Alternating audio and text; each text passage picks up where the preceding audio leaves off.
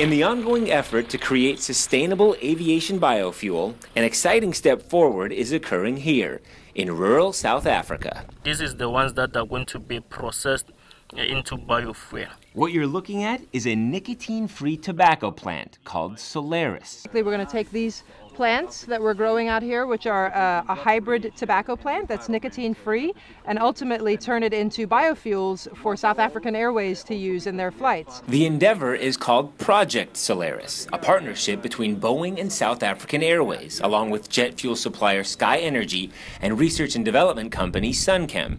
It's a first-of-its-kind effort to turn these plants into jet fuel. We take the seeds that the plant yields in the flower, and then in the seed pods we crush the seeds and we separate two components. One is the animal feed, the other one is the oil.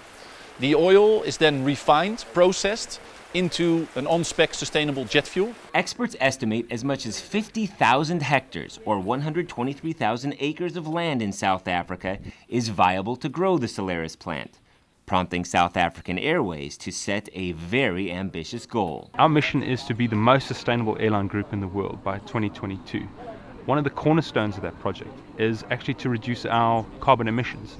And the only way to effectively reduce our carbon emissions is to have a biofuel. And if Project Solaris proves a success, it gives South African Airways a long-term viable domestic fuel supply and creates a major impact on the country's economy and job growth. A project like this has the ability to generate at least one permanent job per hectare. So we're looking at between 50 and 75,000 hectares. We've got to make this work.